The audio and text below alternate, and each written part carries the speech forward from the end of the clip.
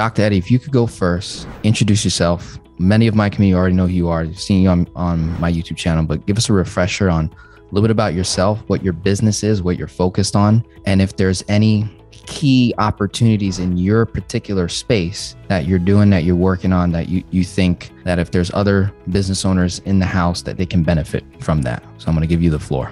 Absolutely. Thanks so much, Brother Denzel. Good to see everybody tonight.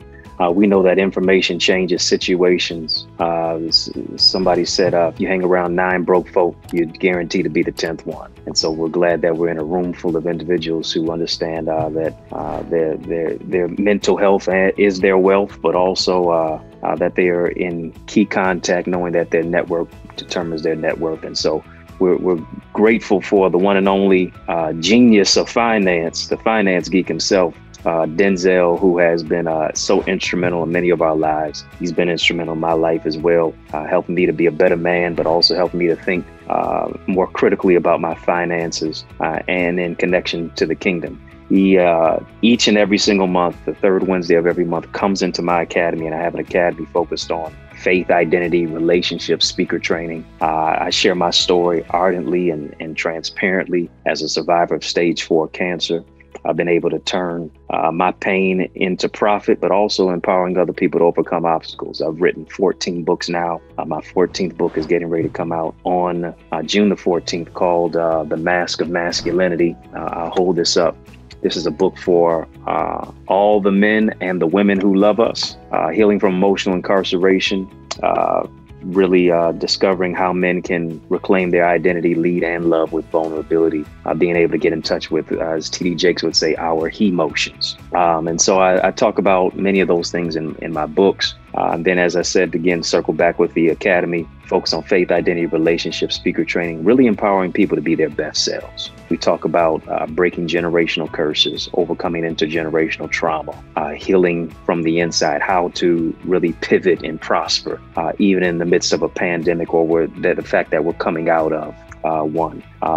Being able to recognize how to tap into inner and true wealth, because if you can't tap into it internally, you'll never be able to seize it externally. And so to get more information about our academy, you can go to dreddieacademy.com. As I said before, Denzel does such tremendous work, and he comes into our academy each and every single third Wednesday of the month to just give us financial insight and development. So if you want more information, again, go to dreddieacademy.com. We'd love to see your face in our digital space. Thanks for the opportunity to share. Thank you, Eddie. And is there anything in particular, you say you're writing a book, you've written 14 so far.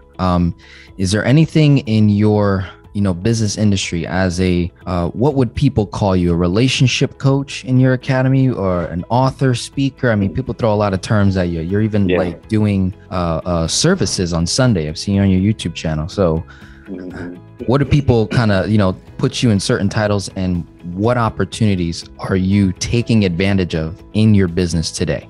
Yeah, author, speaker, empowerment speaker, really. And so I do some life coaching in that, whether it's one-on-one or, of course, within the substratum of my academy. Some of the opportunities that I've really just been able to seize is really leveraging social media, leveraging the online digital space in place of especially YouTube, continually putting out your content, being very consistent with that. Denzel, you talked on our academy about creating content for 90 days straight, each and every single day, not missing, but hitting your clientele, hitting prospective clients, whether it's on YouTube, whether it's on Facebook, Instagram, Twitter, TikTok, all of it, and being able just to share your message and then also monetize your message.